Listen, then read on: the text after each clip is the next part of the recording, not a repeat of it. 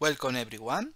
I am Ibon Eguiluz from Malaga, Spain, and together with my co-corresponding author, Roberto Bernicanani from Naples, Italy, we are going to present our recent review article entitled Skin, Gut and Lung Barrier, Physiological Interface and Target of Intervention for Preventing and Treating Allergic Diseases.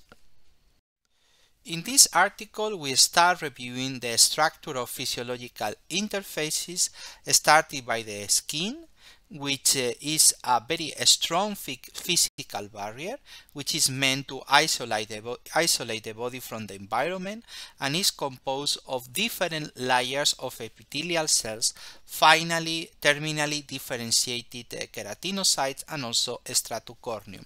In the skin, we can also find other resident cells like Langerhans cells.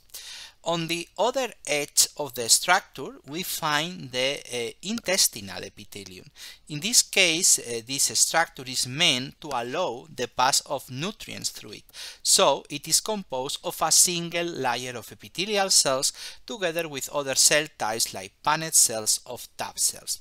And with intermediate features between the skin and the intestine, we have the airways. So the lower and the upper airways share many similarities in terms of epithelium, even though in the lower airways we can find additional cell types that are not in the upper airways. So the airways, the epithelium, has a pseudo-stratified nature with intermediate features between the skin and the intestine. All these structures in homeostasis count on tight junctions which keep the epithelial cells together.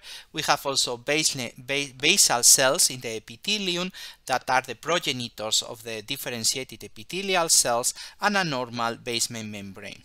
When these interfaces are exposed to the exposome, for example, pollution, micro, nanoplastic, cleaning products, allergens, ultra-processed food, or microbes, pathogens, this can lead to the disruption of the tight junctions. Then we have like holes among the epithelial cells which activate the proliferation of the basal cells. Then we have an undifferentiated epithelium, also apoptosis of epithelial cells, and deposition of extracellular matrix.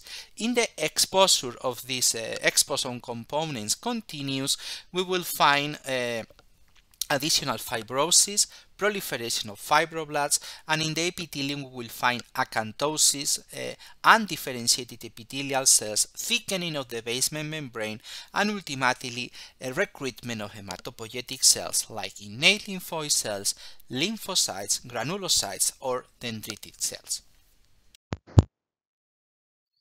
The exposure of epithelia to detrimental environmental factors could lead to skin, gut, or lung barrier dysfunction, facilitating the occurrence of clinical conditions such as atopic dermatitis, eosinophilic esophagitis, and asthma.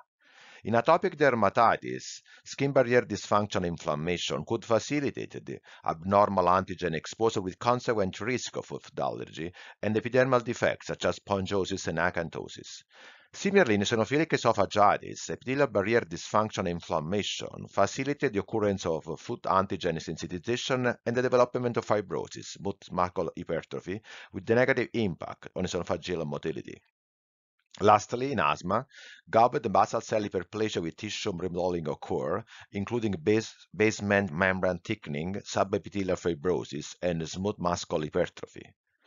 Now we know that epithelial barrier alteration triggers the release of epithelial cytokines TSLP, thymic stromal lymphopoietin, and interleukin-33 that drive downstream cascade involving Th2 cytokines that are responsible for the signs and symptoms that you observe in these patients.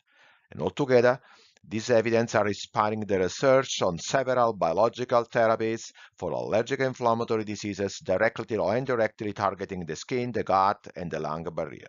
In our paper, we discuss all these approved and investigational biological drugs for epithelium-driven allergic and inflammatory diseases. And an example of these drugs is tenepelumab.